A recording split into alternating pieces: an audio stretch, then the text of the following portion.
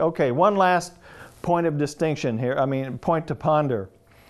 Sympathy for the griever, by recognizing their present pain, has more value than attempts to empathize by comparing your past losses.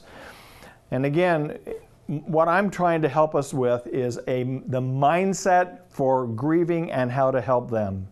And I'm kind of repeating myself here on purpose to help us understand that really what you're trying to do is help them identify and embrace their pain and not putting it down, not minimizing it, and by all means don't compare.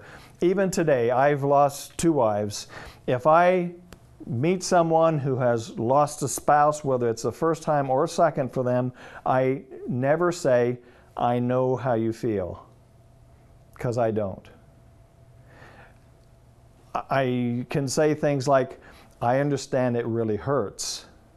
But for me to say, "I know how you feel," or to compare my pain with theirs, I can't do that. I shouldn't do that. In fact, most grievers